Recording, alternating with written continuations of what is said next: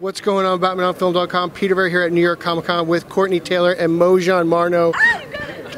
First try. First time. Well done. Dr. Cyber and Dr. Poison. What is it like playing two more villains in this movie? Glorious. Glorious? Mm-hmm. I only like to play bad people. Would you say that are you concerned that there's too many villains in the movie? Swan, you two, no? No. All like female villains, bring them on. More. Girl power all the way, huh? Yeah, I mean, There's nobody. more to fight. And There's also, more nobody conflict. says that about a male-centric movie. Like, hey, do you think there's too many bad guys? It's like there's just good and evil, and it's carried out And perfectly. It's more for Wonder Woman to fight against, Yes, right? exactly. How did you come up with the voices for your characters? Was there anything that inspired you? Did you try to create some kind of special tone or anything? When I came in for the role, we talked about doing a sort of German accent, and that she was a little bit creaky. So we kind of worked it out in the booth. Actually, Are you I didn't German get in to. this? It's a smidge. Is it because Germans are so It's evil? smidgy. Because they have kind of a bad rap from a certain I war? don't know. They just said do an accent.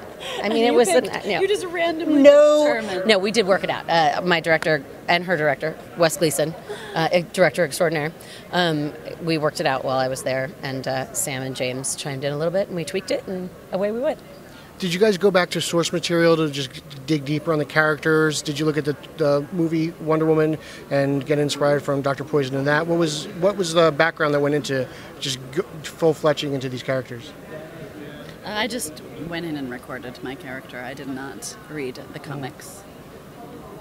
I went and saw actually on the internets. There's the night that the Wonder Woman movie opened a couple of years ago. There was like 90 of us there were a bunch of voice actors. We all got together and went and saw it at the ArcLight in Los Angeles. And so I saw it the opening night. It was fantastic. I went and saw it again with my nephews. So I knew from that movie, but her source material is kind of all over the place. Like she's had a lot of different iterations. I watched the 80s television show with, what was her name, Linda Carter. Yes. Linda Carter. I have a picture of me and Linda Carter on my phone. I do. So I watched that. So it's safe to say you grew up as a Wonder Woman fan? Oh, for sure. Oh my God. I did a little game called Fallout 4, and Linda Carter is actually in Fallout 4. And when we did the drop night party, I was like, I have to meet her. And so they brought her over to me, and she was totally like, oh, hi, nice to meet you. And I was like, no. And my friend chased her, and I was like, no, you have to take a photo with my friend. So I have a picture where I'm like, my face is cracking off with joy, and she's like, because I probably am holding her hand just a little too tightly. But yeah, She's great. I loved her. How excited are you for the release of this film? It's been 9 years since a solo animated Wonder Woman movie. How great is it to be a part of this?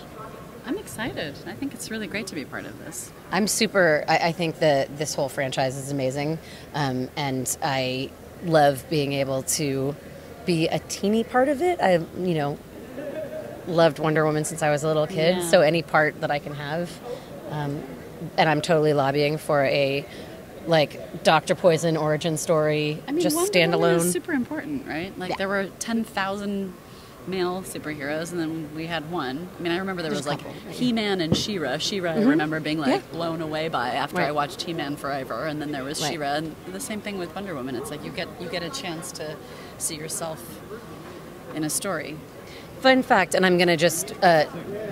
here's the thing. With superhero movies, live-action movies, I'm always like, God, there's so much... there's a lot of special effects, which are amazing, and a lot of fighting. And it was so interesting to watch Wonder Woman, because I was like, oh, the fighting doesn't bother me. It doesn't seem like it's too long or anything like that.